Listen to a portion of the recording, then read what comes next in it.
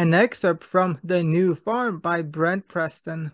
We spent a long time going through our application and discussing our growing plans, and it slowly dawned on me that for years I had been thinking about organic in the wrong way.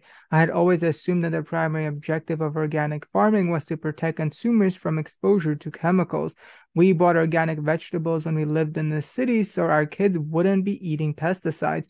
That's a big part of organic, but it's far from the whole story. Talking to Tom the other day, I realized that the goal of organic regulations is much broader: to create a sustainable system of agriculture that is separate from and independent of the chemical industrial farming that dominates the landscape.